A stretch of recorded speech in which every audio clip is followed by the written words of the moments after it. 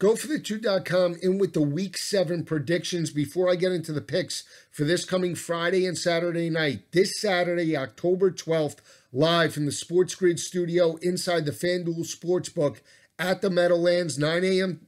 to 12 p.m. Eastern. College football today. I'll give you all my best bets that are on this video, along with the other top 25 games and some under-the-radar games that I have my eye on as the week progresses. Stream it live at sportsgrid.com, sportsgrid.com, or go to Xumo, XUMO, channel 719, 9 a.m. to 12 p.m. Eastern. College football today. Check us out. We have you covered for kickoff. Let's jump right into the picks for this coming Friday. Pac-12 battle between Oregon and Colorado. Oregon got a gutty 17-7 win over Cal. They opened up as a 18-point favorite. They bet it up to 20.5 in that matchup. Cal did get the cover and did have the lead at the half, 7-0 over Oregon. But credit the Ducks for making halftime adjustments. They shut down Modster in that offense in the second half and did outscore Cal 17-0 to pick up that victory last weekend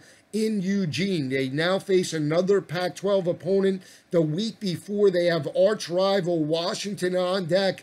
Oregon's got to travel October 19th to Seattle. Is there a possible look ahead in that battle? Oregon has opened up as a 19.5-point favorite. It's up to 20.5, but I clearly think Oregon is the better team in this matchup. Colorado coming off a disappointing 35-30 loss at the hands of Khalil Tate and Arizona. They now go on the road to face a high-octane offense in Oregon. Justin Herbert's completed 71% of his passes, 1,341 passing yards, 15 touchdowns, 1 interception. But the front seven and defense of Oregon is why I like the Ducks in this matchup. Oregon only allowing 95 rushing yards per game, holding opposing quarterbacks to 168 passing yards each and every week, and that's why I like Oregon to cover this number and dominate this matchup. Also, not sold on the secondary of Colorado. They enter this matchup allowing 300 passing yards per game to opposing quarterbacks, and that's why I favor Oregon and their offense and their quarterback, Justin Herbert. Look for the Ducks to open and extend this game. They do get a 28-point win over the Buffaloes at home. They need to be hitting on all cylinders before they travel on the road to Seattle. Look for Oregon to start fast and roll over Colorado by 4 touchdowns or more in this battle. Let's keep it in the Pac-12. Let's look at that battle late night. Washington on the road against Arizona. Washington with a disappointing 10-point loss, 23-13, as a 14.5-point favorite against Stanford. That was an opportunity for Washington to roll all over a Stanford offense that was entering that matchup averaging 112 rushing yards per game and only 3.5 yards per carry. KJ Costello did not play. Davis Mills backed up, and that offense for Stanford put up 482 yards on that Washington defense.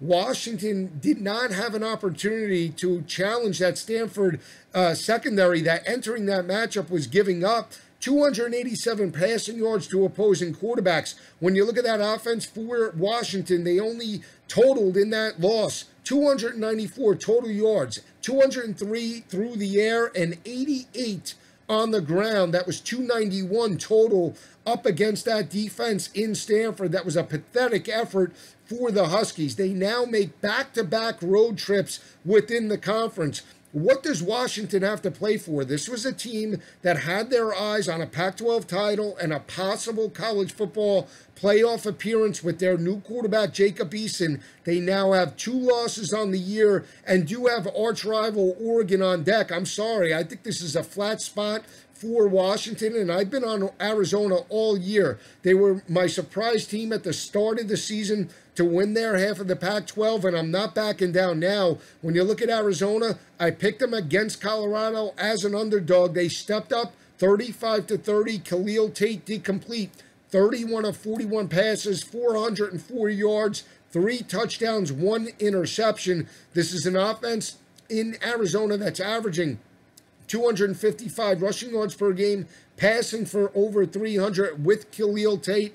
Tate has completed 66% of his passes, 9 touchdowns, 5 interceptions. He's come on. He looked sharp last week, spreading the football to 11 different wide receivers, including Peterson, that broke free for a 75-yard touchdown reception in Folsom Field last week. I think Tucson will be rocking. I like the way the defensive front seven is playing for Arizona.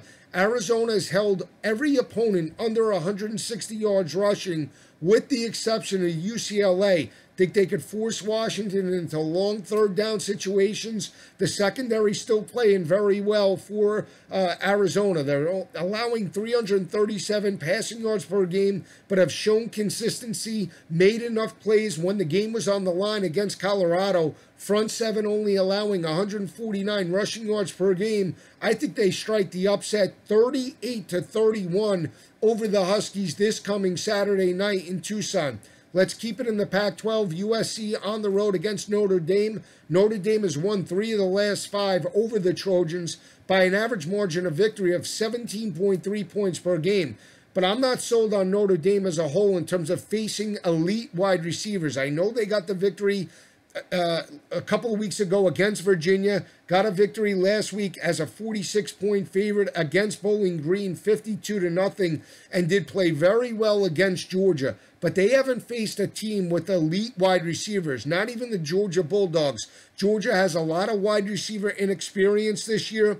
Teams have not challenged Notre Dame vertically through the first 5 weeks of the season. They now are going to be challenged by a wide receiver core in St. Brown, Vaughns, and Pittman that have combined for 90 receptions, 1,153 receiving yards, and 9 receiving touchdowns. If you watched that battle last year, Notre Dame picked up a 24-17 road win as a double-digit favorite. They won but did not cover. But the wide receivers in that matchup with JT Daniels at the helm challenged that Notre Dame defense and made plays over the top. That was with Love in the secondary last year. I don't think Notre Dame's secondary is as good this year as it was last year, and I expect USC to challenge Notre Dame and keep it within the number. I think Notre Dame wins. Think it's high scoring, but this is a USC offense that's averaging 292 passing yards per game.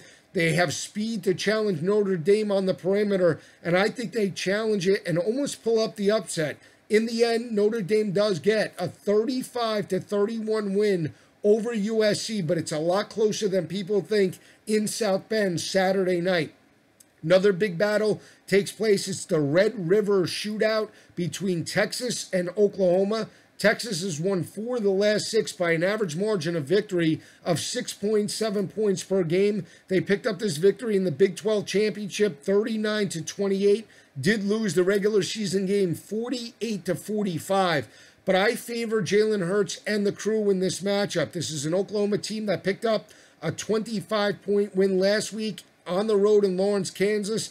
They opened up an early third quarter lead, put in the reserves, and allowed Kansas to backdoor that matchup. I was on Kansas. If you followed the video, I picked the Jayhawks last week. But now Jalen Hurts expects to step up. He's not going to be rattled in this matchup. He's played in the Iron Bowl before. He's played in the college football playoff. And more importantly, has played in national championship games. He'll be into this matchup. He's completing over 70% of his passes, 14 touchdowns, 1 interception. He threw for 415 yards last week, 3 touchdowns, 1 interception. He can make plays on the ground and put pressure on the perimeter of Texas's defense. The secondary for Texas playing much better, 6 interceptions over the last 2 games. And when you look at it, though, statistically, they're still allowing over 300 passing yards to opposing quarterbacks. And for me, that's the matchup why I favor Oklahoma, coupled with the fact of Alex Grinch has done a fantastic job with Oklahoma's defense. They're flying to the football. They're in the right assignment. And I think they can challenge Sam Ehlinger and force him into mistakes. I'm not sold on balance for Texas. I think it solely revolves around quarterback Sam Ehlinger. Colin Johnson will play in this matchup. Does have a hamstring injury. That's a cause of concern in this battle. I think Oklahoma does win this ball game by 18 points or more. I think they're the better team. They're only allowing 189 passing yards per game, only 149 on the ground, and that's not the strength of Texas this year. They're only averaging around 162 rushing yards per game. I think Oklahoma forces Ehlinger and that offense to become one-dimensional. Jalen Hurts takes over, and Oklahoma wins this ball game by 18 points or more in Dallas Saturday afternoon. Another big battle's in the SEC. It's Georgia and South Carolina. Georgia has won 4 straight over the Gamecocks by an average margin of victory of 21 points per game. Picked up this victory last year on the road in Columbia by a score of 41-14. They dominated in that battle. When you look at Georgia since 2016 against SEC opponents, Georgia is 17-4 overall and have won those 17 games by an average margin of victory of 22 points per game. When you look at Georgia as a whole, they're only allowing 58 rushing yards per game, but giving up 219 passing yards to opposing quarterbacks, and that's the matchup I look at going up against South Carolina's offensive quarterback, Ryan Hilinski. This is a rivalry game. It's an under-the-radar rivalry game that not a lot of people know about. A lot of these kids go to rival high schools. They go to the same high school, and they look to this matchup each and every year. When you look at South Carolina, they do get Dowdle, their running back, that comes back for this matchup. And when you look at it, I think it comes down to the inexperience still of Georgia and that wide receiver core. I know Georgia's rushing for 252 on the ground. They're also passing for 262 through the air. But Jake Fromm has completed over 70% of his passes, only has 8 touchdowns, no interceptions. When you look at the production for last year, Jake Fromm, 30 touchdowns, 4 interceptions. They're a more controlled offense this year, not challenging defenses as much over the top. And I think that was evident last week on the road in Neyland Stadium against a mediocre Tennessee defense.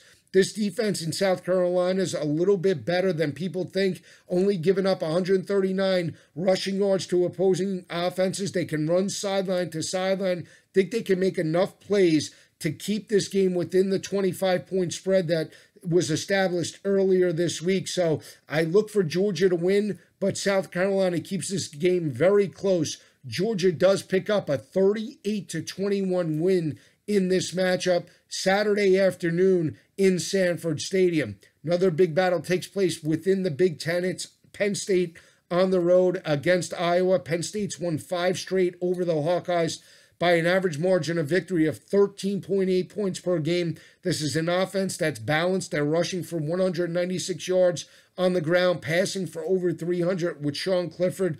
Got a dominant 35-7 win over Purdue last week. Defense stepped up. They held Purdue to only 104 total yards, 1 of 15 on third down conversions.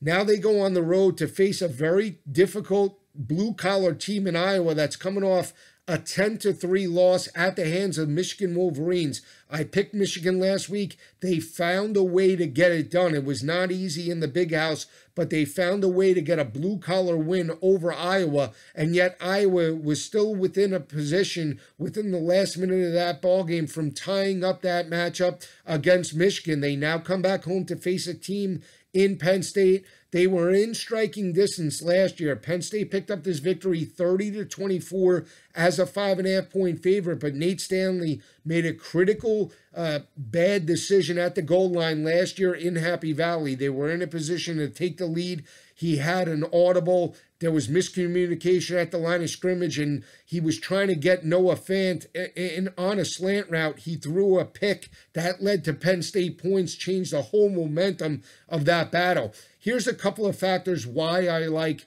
Iowa in this matchup. First is there's a slight look ahead for Penn State against Michigan. I know you can never look ahead against Iowa, but there could possibly be a slight look ahead with Michigan on deck coming to Beaver Stadium against Penn State in 2 weeks, coupled with the fact that Sean Clifford has played very well this year. He stepped up in his only road game against Maryland. They dominated that matchup 59-0. but this is a different atmosphere under the lights in Kinnick Stadium than it was a couple of weeks ago in College Park. When you look at Iowa as a whole, they have a senior quarterback in Nate Stanley. He's completing over 60% of his passes. 1,223 yards, 8 touchdowns, 3 interceptions. He's the more experienced quarterback heading into this matchup. And the front seven of Iowa is still playing lights out. They held Michigan in check last week for much of the way. They made halftime adjustments. They're only allowing 86 rushing yards per game, only giving up 186 passing yards to opposing quarterbacks. They're a battle-tested team. I think they find a way. They strike the upset over Penn State, 24-20. Iowa gets the upset over the Nittany Lions this coming Saturday night in Kinnick Stadium. Last game on the docket is an ACC battle between number 2 Clemson and Florida State. Clemson has won 4 straight over Florida State by an average margin of victory of 19.7 points per game. Picked up this victory last year in Tallahassee by a score of 59-10. For me, Florida State's playing much better, but they're nowhere near where Clemson is. Statistically, let's just look at it. Since 2014, Clemson 43-4 against ACC opponents. Let's delve a little bit deeper. The last 12 wins against ACC opponents, Clemson has won those games by an average margin of victory of 32.9 points per game. Last year, they won their 9 ACC games by an average margin of victory of 35.8 points per game. When you look at the 3 wins this year over Georgia Tech, over North Carolina, and Syracuse, they've won those ball games by an average margin of victory of 24.9 points per game. This is still one of the best teams in the country. I know they had a lackluster effort a couple of weeks ago against North Carolina. They've had a bye week to prepare. I think they straighten everything out. It comes down to the inefficiency and lack of consistency out of Florida State. Even though they're playing better, they're still not pounding the rock as much as Willie Taggart would have liked to. They're averaging close to about 145 yards per game. I still think they're a one-dimensional offense. I think the speed of Clemson's the difference, and they have the more complete quarterback and the more complete coach heading into this battle. I think when you look at this breakdown, I think Clemson dominates. It might be close in the first half, but in the second half, Clemson pulls away in this matchup and strikes a dominant win, reminiscent of last year. I think Clemson wins this ball game 48-17 over Florida State in this ball game. We're just getting started. Stay with me each and every week. Follow me this coming Saturday, College Football Today, 9 a.m. to 12 p.m. Eastern Time, Zumo TV, channel 719 or sportsgrid.com. College football is awesome. I just love talking about it. See you this weekend. Have a great week, everyone.